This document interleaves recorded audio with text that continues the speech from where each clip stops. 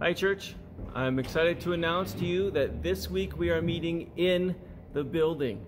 We're going to be having 2 services in the building so that we can accommodate everybody that wants to come. The 2 services are going to be 10 o'clock and 11:30 on Sunday morning. And so we'd love to see you come. We want to see you.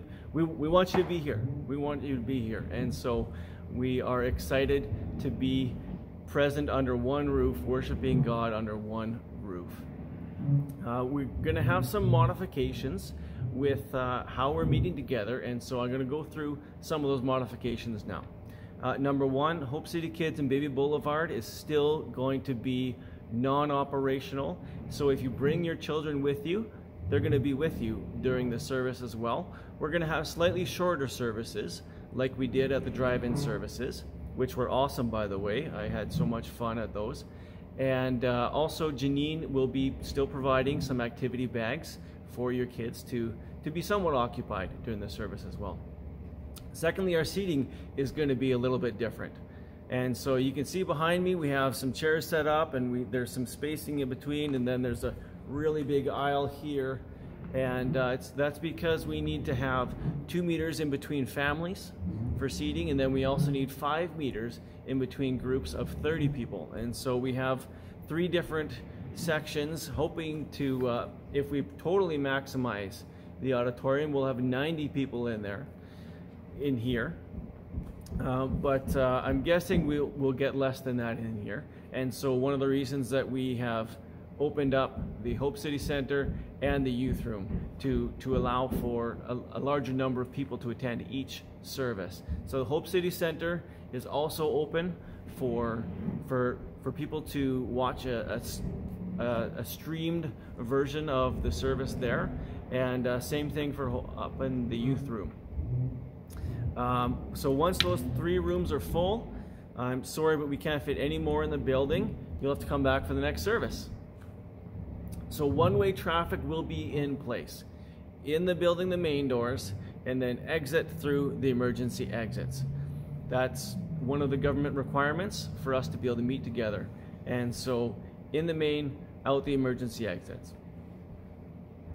So in order to not congregate at the exits, direction will be given from the platform on which group goes first. We don't want people bumping into each other and mass confusion as we're trying to leave.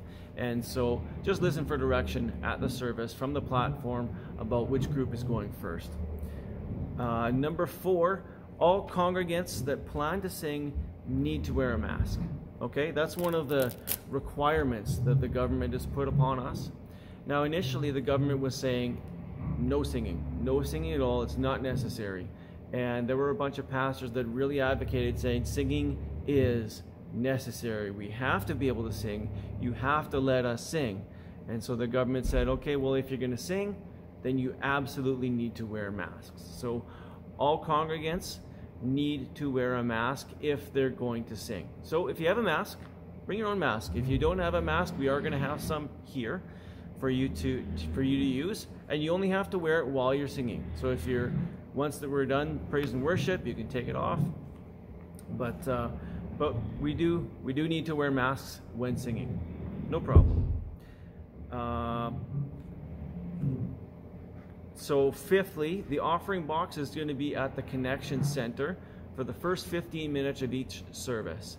And so we can't pass around and collect an offering like we normally do, but we are going to have the offering box like we did at the drive-in service. We're going to have it at the Connection Center, and we're going to have it available for you to put your offering in there. And so that's going to be open for the first 15 minutes of each service. It just needs to be manned, and so we don't want to have someone stuck there the whole service, and so that's why we're only having it for the first 15 minutes of each service. So that will be there for you. Prayer ministry after the sermon is going to be in the prayer room. Funny that, eh? So we're going to have prayer ministry still available in the prayer room for anything that you need. Anything you need prayer for, we would love to pray with you. We want to see God move in your life. We want to see God bring the miraculous in your life. 7th is that all volunteers that are scheduled for that Sunday services We just ask you to stick around in between the services and help us clean up, help us wipe down, help us get ready for the next service so that we can have a good sanitized room, good sanitized space for the next people that are going to be coming.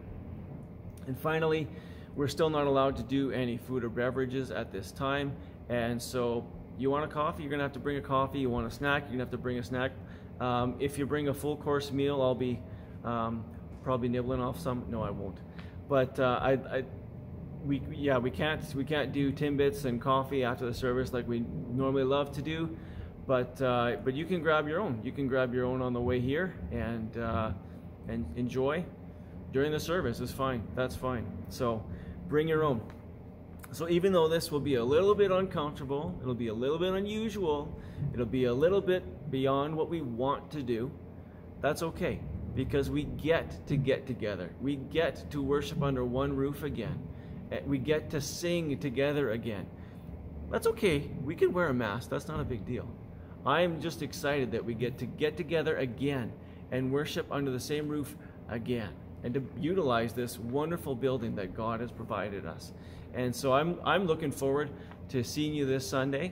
I'm looking forward to worshiping together, whether you're at the 10 o'clock or the 11:30 service. I look forward to seeing you there.